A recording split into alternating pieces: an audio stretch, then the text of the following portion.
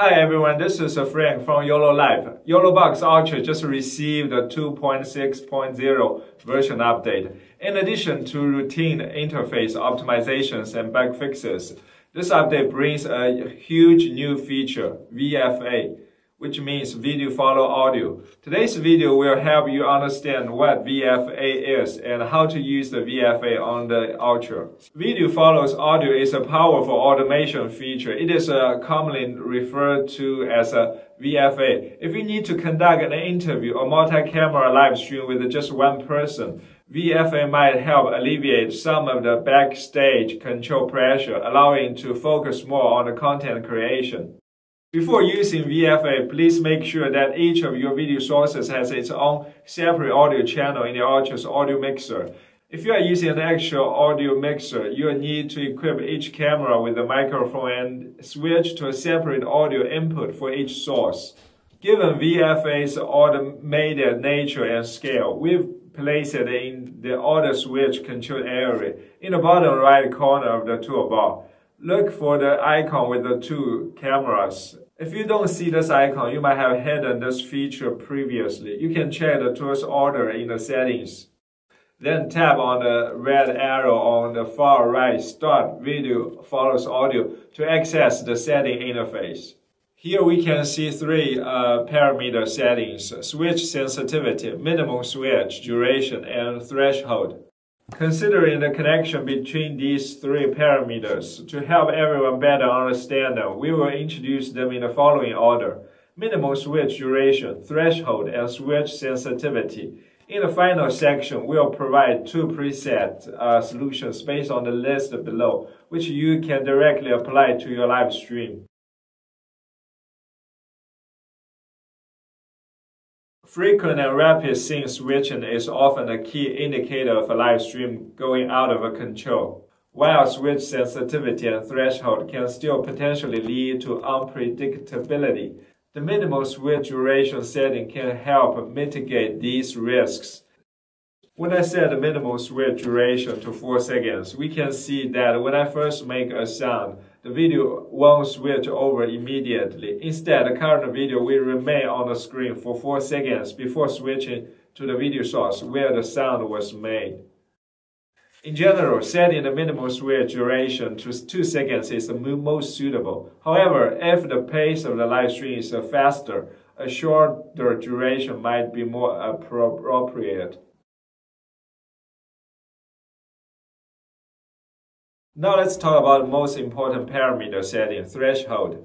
Before we dive into this parameter, let's first understand the concepts of a condition and action. So what does condition mean? What does action mean? There are three video sources. One is the shot A, one is the shot B, and the last one is the shot C. I need to set up a VFA loop between these three video sources. The first step is to select these three audio sources. Note that VFA currently supports setting up automatic switching logic between a maximum of 3 audio sources. Next, you'll see a list here.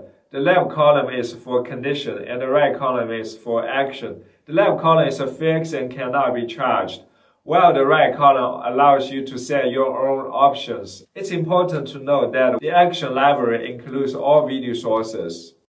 Our live stream is showing the shot A, so the system considers the audio source and volume status of shot A as the condition. In VFA, the condition is a video source being monitored, and its volume is used to determine if the switching criteria are met. The criteria is the threshold, which is the decibels threshold value. The available range for setting the threshold is from 0 to -60 decibels. In simple terms, the condition is the audio source being monitored by the system. Threshold is the standard for determining volume changes, and the action is the operation to be executed when the condition is met. Now let's put this into practice. I will set the threshold to -20 decibels, set the condition to shot A, and set the action to shot A.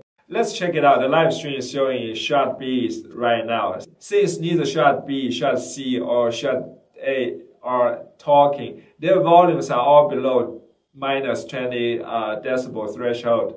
When shot A starts talking and its volume exceeds minus decibel, you will see that the live stream automatically switch from shot B to shot A.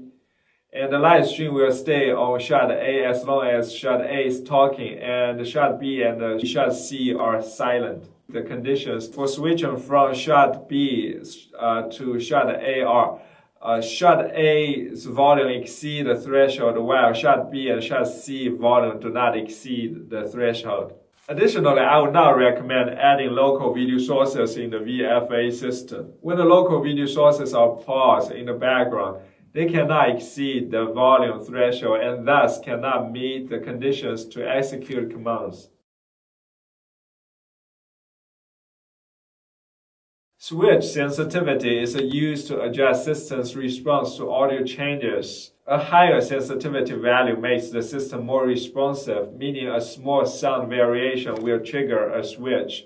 A lower sensitivity reduces necessary switching, causing the system to only react to the more noticeable audio changes. It means more than just a switch delay that people can normally tell what it means from the word itself. It means more than a switch delay. We make it more sophisticated to be more advanced. Here's an example of a curved sound on the audio track. The volume change looks like a steep mountain with the highest peak being brief and the volume before and after the peak is almost zero.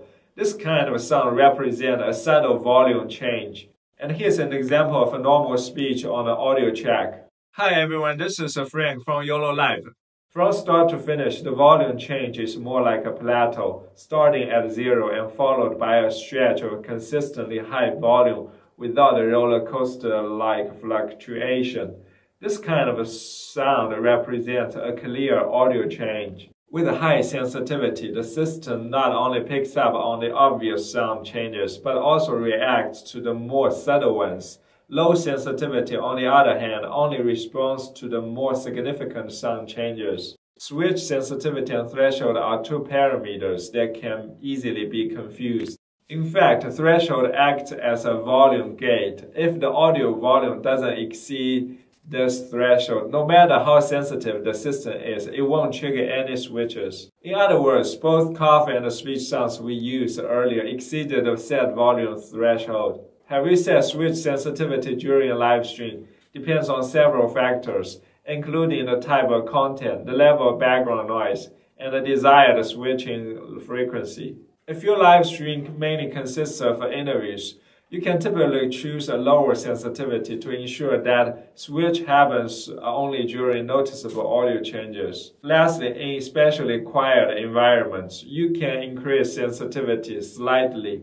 However, in noisy settings, higher sensitivity could cause problems. It's best to test the setup beforehand to find the ideal setting. Let's go back to the list. In the condition column, the system provides all possible combinations of audio sources that can be used as conditions. So how do we set the action of each condition to make sure the switching logic works as expected? Here I'm going to provide you with the two basic preset schemes.